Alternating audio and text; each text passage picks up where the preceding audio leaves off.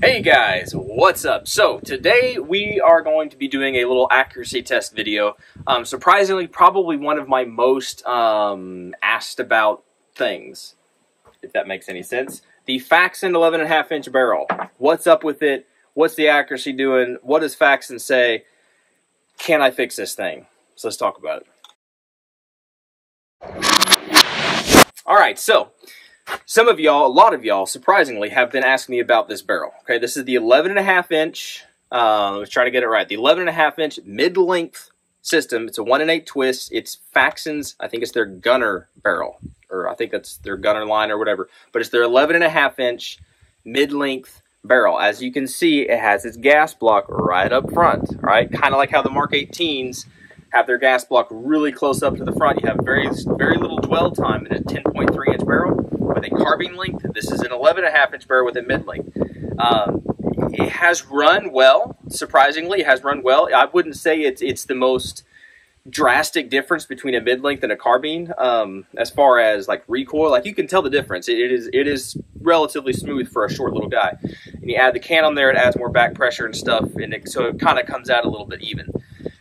But the problem is, if y'all have been following along for very long, this guy doesn't shoot exceptionally well. I had great hopes about Faxon. It's my first Faxon barrel, right? I've had some, I think I have some ballistic advantage. I've got some high dollar barrels, right, in my Mark 12 and all that kind of stuff. So I know what good accuracy, I know guns have potential for good accuracy, and sometimes the barrel's the issue, sometimes the ammo's the issue. So primarily, admittedly, I do shoot mostly garbage ammo out of these. So Tula, Wolf, all that kind of stuff. The cheapest stuff that I can find, which right now, yeah, we won't talk about that. But granted, with that ammo, out of some guns, I have gotten exceptional, like, cloverleaf style accuracy, surprisingly. Like, it's shocking when that happens. Most of the time, you get about an inch or 2 inches or something like that, between 1 and 2 inches. I mean, off of a rest, not offhanded at 300 yards. I'm not claiming that kind of stuff, but off of a rest at 100 yards or whatever, you should get between 1 and 2 inches. In general, that's what I remember getting. If you look up some of my videos, go back and look at them. That's what I remember getting. It's not exceptional. It's not like I'm printing little bitty groups, but I'm getting like a $50, whatever size group that is, off of a rest with an optic, all that good stuff, okay? Sometimes it's wild. It all depends on the barrel. Some barrels love it, some barrels hate it. So it all is very depending. So why am I saying that, okay? I'm trying to weed out any issue. I'm trying to narrow it down to the barrel itself, okay? Because some people are saying that they had some accuracy issues. Some people are saying their barrels were excellent. I talked to, or I emailed and corresponded with, I guess it's a fancy way to say it, with Faxon, and they're straight up front ready to replace the barrel. I mean, if I can't get better accuracy out of it. Because right now I'm getting between that 3 and 4 inch accuracy with some good stuff, with some hand loads, with some, I don't remember what all I've used before, but that's what I've come out here today, so I don't have any questions about it, and to figure it out once and for all, what does this guy do? So we're going to take off the EOTech, and we're going to put on a, if I can find it, put on this guy. This is a Leupold Mark IV. This came off of a Mark 12 clone build I was doing. This is a 3.5 by 10, so this is a good quality, very good scope. In my opinion, actually, not in my opinion, this is the best scope I think that I have. I have another Leupold, but it's not this, it's not 10 power. Anyway, we're going to hook up this guy. We're going to run some of this stuff, which is my absolute favorite, if you can find it. The Freedom Munitions 5.56 77 grain remanufactured stuff. I don't know about their new line. Every time I've gotten this ammunition, it has shot phenomenally. I'm not even kidding. I'm not joking. I'm not being facetious. That stuff's gold. Okay. I've also got some, I think this is some 77 grain Fiocchi. We've got some hand loads. These are what I tried to clone and get as close as I could to the Mark 262. All right. So 77 grain Sierra Match Kings. Going about the same velocities and stuff out of the Mark 12. So it's as close as I can get it loaded to that. And then we do have some Black Hills. This is 223 remanufactured stuff. They're 77 grain stuff. So it's a little bit different than the Mark 262 stuff, but it's still good quality. It's still Black Hills. So that's the ammo we're going to run through it. I'm also going to run some Tula through it, just because that's what I usually shoot through it. I'll probably do that first, just to kind of warm in the barrel, and that'll probably be the worst group. And I'll do one before, and then I'll wrap up with with a group of Tula. So let's get this guy dialed in. I got to strip off all the sights and put the optic on. But let's do it, and let's see what happens. I'm interested to see exactly what happens, if this ends up being a barrel issue or if it's just me. So let's do it. Alrighty, guys. So admittedly, that muzzle device is on there. I don't remember if I rock set it or if it is just stuck, because I have not taken that thing off since I really put this thing together, and it is carbon caked in there. So I did not bring my action rod or anything.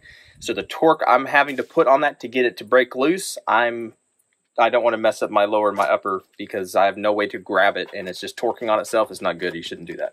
So I'm going to leave it on there.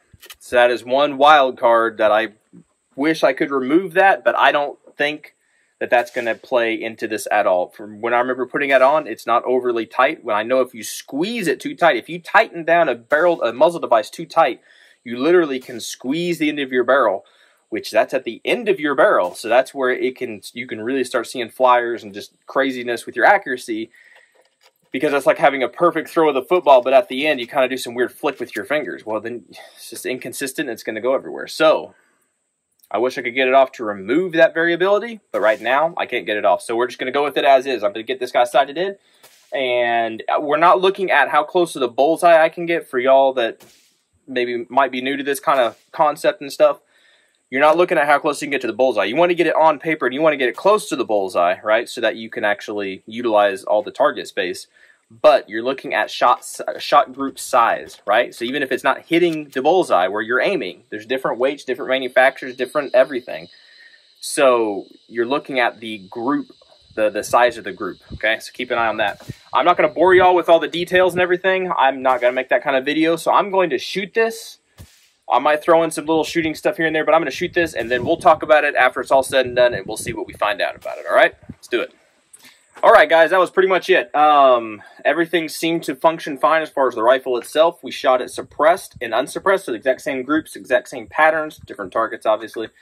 Kept everything on 10 power. I wish I was able to get the muzzle device off. That thing is either rock set or it is carbon locked on there. It is not coming off. Not the suppressor, but the muzzle device. So I wanted to shoot this thing bare bones, no muzzle device at all, to remove any variability. But I wasn't able to get it off right now. And like I just said, I think it's either rock set, Loctite, whatever, excuse me, or it's just carbon locked down there, and I'm not getting it off without a action wrench or something like that to hold the upper.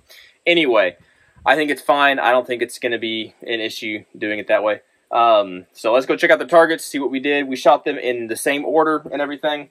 So let's just go check it out. Okay, hopefully this all shows up. I got my little cheat sheet to remember which groups are which groups. This is Tula. This is Tula. Black Hills. Freedom Munition. Fiocchi. Hand loads. This shot right here is taken from a different gun. Don't worry about that. Don't worry about this. Okay. Let's see what kind of accuracy we got. So, take that away. Ultimately, I don't know. I don't remember what the manufacturer says, but anything between 1 and 2 inches is fine with me. If it's 1 and 2 inches, it's fine. If it's 3 and 4 inches, it's not that great. All right. Tula. Let's see. We're running somewhere around a 4.5 to a 5. So let's just call that 475. 4.75 inches. Okay. That was the first shot, or the first group. The second, or the last group after firing everything, you're talking a 6 1/4. 6.25 inches. Okay. Let's move up. We did Fiocchi. Fiocchi is sitting at 2.5. I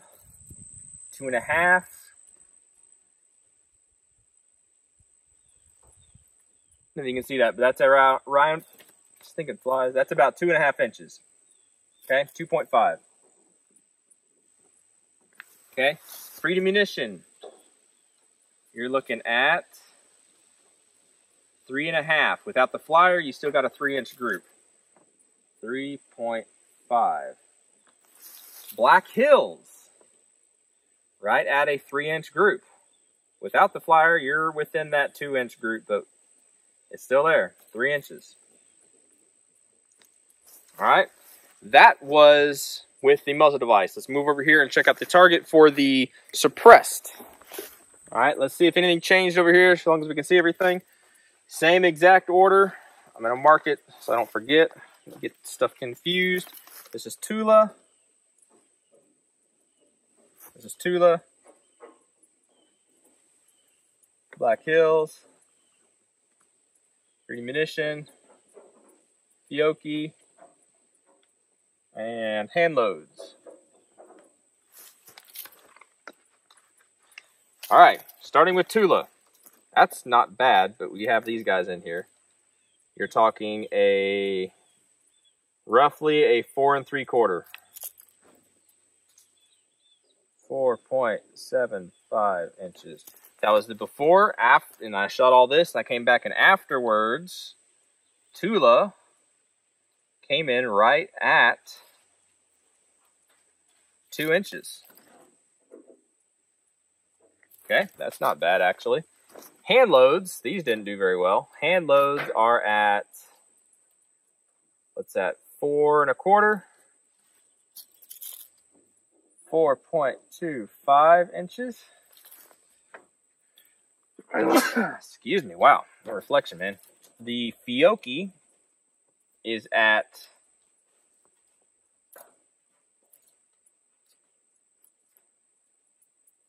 really like 4 1/4. 4 1/4, 4.25 inches. Free Munition, told you did good. Right at 2 inches. Black Hills, there's a flyer down there, but if it wasn't for that flyer, this would be an inch group. But that's at 2 3/4. 2.75 inches. Alrighty, guys, wind's picking up. Hopefully it's not too bad, and it looks like it's going to try to storm. So let's wrap this thing up. We went and checked the targets right here. I think I forgot to measure the hand load at the unsuppressed target, but I got it written down here. Right here. Basically, this is what we got. I'll shout out the numbers for y'all, and you can kind of see it and maybe read along a little bit. But basically, we shot these in order this way. We shot Tula on the suppressed side. We got 475, right? We shot Fiocchi, let's do unsuppressed first. Tula, 475. Fiocchi, 2.5. Hand load, 325.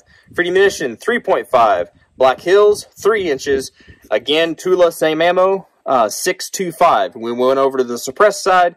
We shot Tula, 475. We shot Fiocchi, 425. We shot hand loads, 425. We shot Free Munition, 2 inches. Black Hills, 275. Tula, 2 inches. So you do have some differences there, where sometimes you'll get like for instance, Tula down here, our last group on our unsuppressed side was 6.25 inches. That's big. That's a big group from a bench rest scoped rifle. That's pretty big, okay? But then on the suppressed side, after doing the exact same routine, we came out with a 2-inch group. So there's some differences. That's why I shot a 5-inch group, because if you shoot a bunch of 3-inch groups, people just call you out for it. And ultimately, if you could shoot a 100-round group, that would be too much, because your barrel's going to heat up and it's going to start expanding. So forget what I was about to say there. But you can end up shooting too many rounds, and at some point it just becomes like, okay, you're just shooting a bunch of rounds. You're going to add a bunch of variations in there, trigger fatigue, finger fatigue, barrel warmth and all that stuff. There's a bunch of science and whatever. Basically, what I'm trying to say is if you average out all these numbers, you still come up with 3.6. That's what I came up with in my homeschool brain, or on the iPhone, whatever. 3.6 inches. That's still kind of big. It's still kind of a large group. Granted, some of those big groups, that last round of Tula, 625, that's going to bring up that average. Now, I wonder if I take that out, if it would be much any difference. But that's just one group. A lot of these were in the 4-inch groups. A lot of them, even some of the good stuff. Fiocchi. Black Hills running 2 3/4 and 3 inches. Black Hills. That's quality stuff. I don't know if you're going to scoff at Black Hills, but that's some pretty quality stuff. Even my hand loads didn't do that hot. Out of this guy, they're not doing that hot. Out of my Mark 12, they're gold. Out of here, not so much. So anyway, guys, this is a 1 in 8 twist barrel. All right, if this was a 1 in 7, I would think that it would shoot better. But I can't say it's the optic. I can't say it's the mounts. I can't say it's anything else in the gun. The barrel, I know I put this thing on properly. It's been built at least twice because I took it off and I did some stuff to it. So it's on there correctly. It's not over torqued. It's not under torqued. It's on there fine. I didn't run tactical games with it. I ran the class with it and it functioned fine. Everything worked good. I did have my gas block come off a little bit. That barrel is not dimpled. So it did turn a little bit. I never had a failure with it, surprisingly. But that's not an accuracy thing necessarily. I mean, ultimately, yeah, if it's bouncing around. But no. Whenever I put it on paper, that was not an issue. Okay, I'm just trying to spitball and give you any kind of information.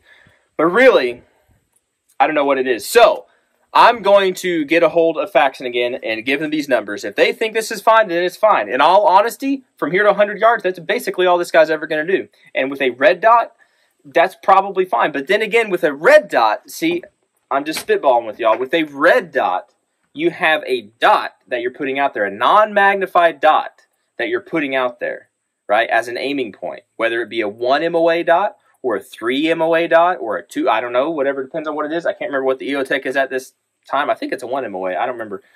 But it depends on how bright it is because it blooms, it gets bigger, or perceivably gets bigger and smaller. Whereas this guy is a 10 power scope, right? If you've ever looked down these optics, I love these things because they don't have anything in the middle. All the crosshairs come to this little bitty point, and right in the middle is a little blank spot. So you can put the little red of your sticker right in that red spot, and you know you're right on. Or, if you want to give me more fine point, you can aim off the front, off the lower vertical post, whatever, of your crosshairs. You can aim off the very tip of that, and you can get very precise, in my opinion, with this scope. So if this scope, my most precise scope, is only being able to squeeze this out of it, then putting a aim point or an EOTech or a Holosun or some kind of non-magnified red dot on there, inevitably your groups are going to open up a little bit, which would make sense because whenever I shot some of those videos showing the shooting in different angles and stuff, those were some big groups. Anyway, guys, weigh in down in the comments below. This will be interesting. This will be an interesting one to see what y'all think. I shot good ammo. You can't fault me for ammo. I did shoot Tula, right, or whatever this is, Tula or Wolf, whatever. I think it's, yeah, it's Tula. I did shoot that because that's primarily what I shoot. But I think it's also a case in point to see that this shoots pretty much very closely the same as some of this Black Hills, and yes, it's Freedom Munition, but this is, I'm telling you, I have a lot of experience with that load of Freedom Munition stuff. It's good. The hand loads, the Fiocchi, it's good quality ammo. You can't, I don't see how you can scoff at that. But anyway, let me know what y'all think. If it's at the barrel, is it something else? Is it weird? Am I just sneezing every time I pull the trigger? Let me know. I'm going to get a hold of Faxon and see what they want to do, and I will keep y'all up to date. All right? Appreciate y'all watching and subscribing and everything. Really, really do. And that's pretty much it. Thankfully, the sun came out. I don't know, but it's going to rain, so I'm going to try to get out of here. All right? Y'all be good to be safe. We'll catch y'all in the next video.